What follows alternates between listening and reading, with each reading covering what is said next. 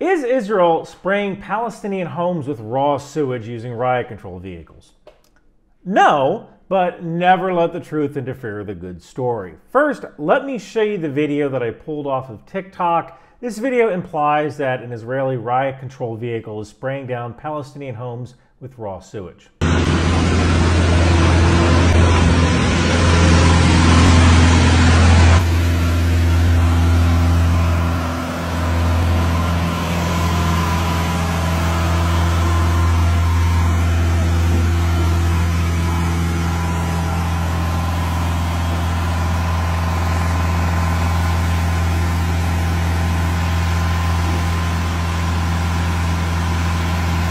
So I'm going to get into why this wasn't raw sewage, but first, you know how we all have that aunt or uncle who refuses to listen to reason? Well, this holiday season, you can give them the gift of ground news. Go to ground.news/ryanmcbeth and subscribe through my link and get 40% off the Vantage plan for this month only. That's the same plan that I have.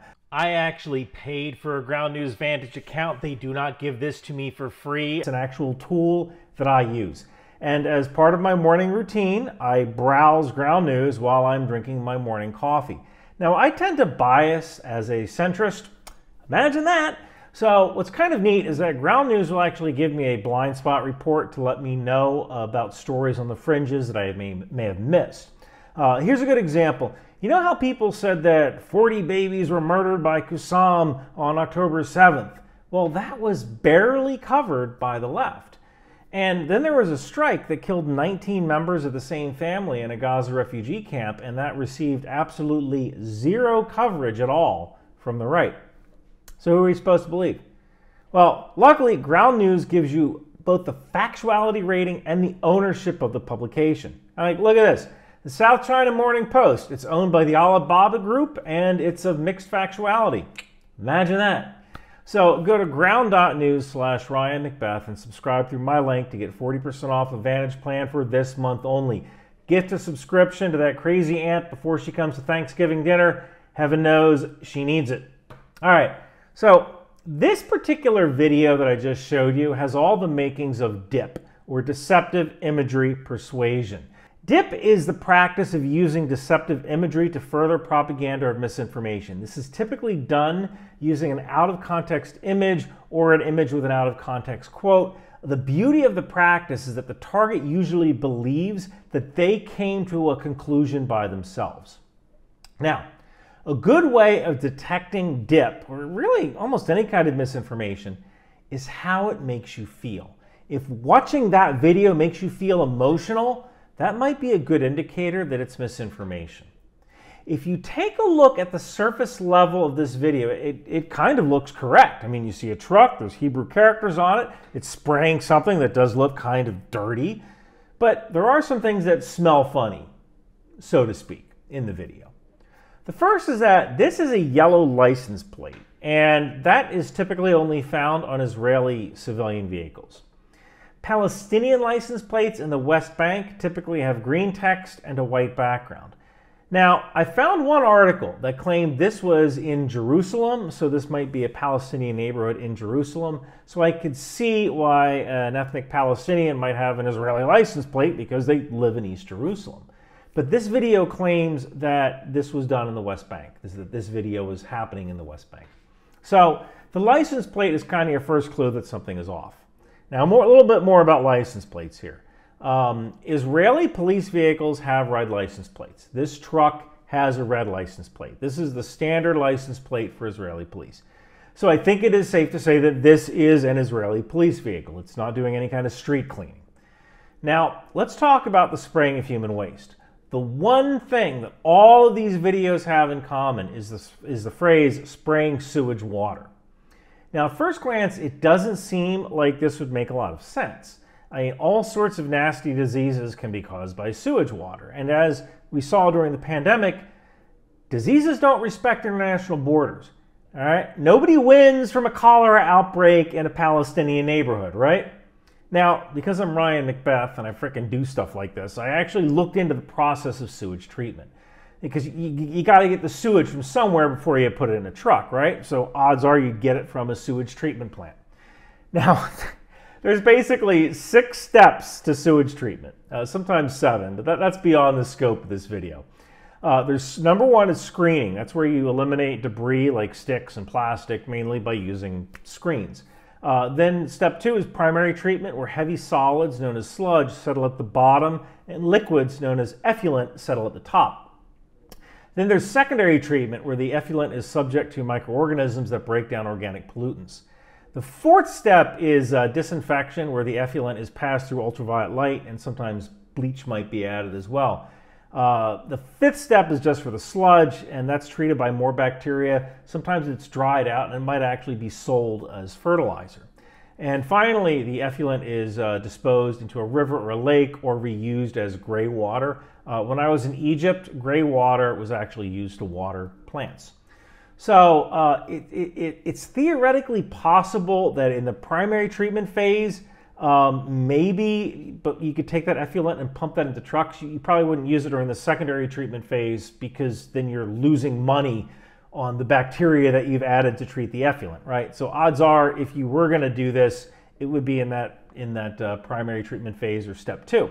But like I said, if you spray around raw sewage, it's going to cause disease, and diseases don't respect national or neighborhood borders. And as far as I can tell, there have been no outbreaks of sewage-related diseases in the Palestinian territories. So, using ICD-203, the standard for probability in the intelligence community, I would consider that the use of effluent in these trucks, almost no chance. This Instagram user is lying to you. Now, luckily, the same article that said this video happened in East Jerusalem also said what this stuff was. It's called skunk water, or skunk, and just by reading about it, yeah, it's as bad as it sounds. Water cannons as a form of riot control were used in the 1930s, first by Germany. And of course, we've all seen water cannons used against demonstrators during the American Civil Rights Movement in the 1960s. Now, if you want to look at water cannons and riot control from a technical level, water cannons are a less lethal device. Certainly less lethal than using riot control rounds such as rubber buckshot or stingers. And it's cheap. It's water. I mean, sometimes you might add marker dyes. China likes to do that to identify people later for arrest. But for the most part, just water is used. And people don't like being wet with all their clothes on. This works even better when it's really cold outside and you spray people down. But the problem is that if you're shooting water cannons directly at somebody, you're opening them up to all sorts of secondary injuries. Because that water is coming out of the hose at 15 bar or 220 psi. So it's like getting hit by Fred Warner. You're going down hard, you're going to get scrapes, at the least broken bones or a concussion, or maybe even death if you hit your head at the worst. So back in 2008, an Israeli company called OdorTech developed this product as sort of like an odor crowd control. You spray it over the top of people, and it smells like raw sewage. And it stays with you for a couple of days. And supposedly it's so bad that it makes people want to leave. And that's the kind of thing that you want in a riot control situation. You want people to go home, and you want to use as little force as possible to get them to go home. Now, Israel has made some overseas sales. It's sold by Mistral in the US as a non-lethal deterrent. So what is this stuff? What is skunk? Well, I actually found the material safety data sheet because, again, I'm Ryan McBeth and I do stuff like this. So in the US, OSHA, or the Occupational Safety and Health Administration, is a government agency that deals with worker safety. And OSHA requires that workers who are exposed to chemicals have to have access to a data sheet telling them what chemicals are in their products at work.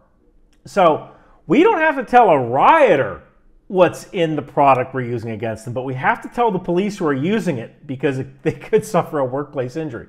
And if you want to read the material safety data sheet, it's on my Substack for members. But basically, it's a mix of water, yeast, and baking soda. It works by the principle at the pH level of sodium bicarbonate, the yeast synthesize some amino acids causing heavy odor. And it's billed as environmentally friendly. So that's skunk water. It's skunk water. It is not raw sewage. Now, some of the things that people imply is that Israel uses skunk water as a punitive measure. And you often see this video as an illustration of that. Now, I don't know what's going on in that video, but I don't see any rioters, so I can't explain why that truck is spraying some kind of substance.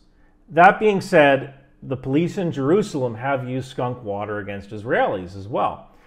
This picture from an Israeli newspaper called Haaretz shows that skunk water is being used against right-wing protesters. So Israel does use this against Israeli citizens. So is Israel using sewage water against protesters? Well, I think we covered that. No, this particular Instagram user is either misinformed or lying to you, but either way, they are being deceptive. And this is a classic case of dip or deceptive imagery persuasion. Israel is using skunk water against protesters, both Israeli and Palestinian. Is Israel using it as a punitive measure? I can't say for certain. Based on the footage I've seen, I cannot say that for certain. But I will tell you what doesn't stink. A very NORAD Christmas sweater from Bunker Branding. It features an American F-15 and a Canadian CF-18 guarding Santa on his Christmas Eve ride. You can get that at Bunker Branding and help support the channel. You can also buy a Substack membership for $5 where you can get access to all of my Intel PowerPoints and maps. It's really helpful when your first sergeant asks you to do hip pocket training. You can pull that down, you get everything you need right there. You can also send someone a Christmas greeting through Cameo. I love doing that stuff. And thank you guys so much for watching.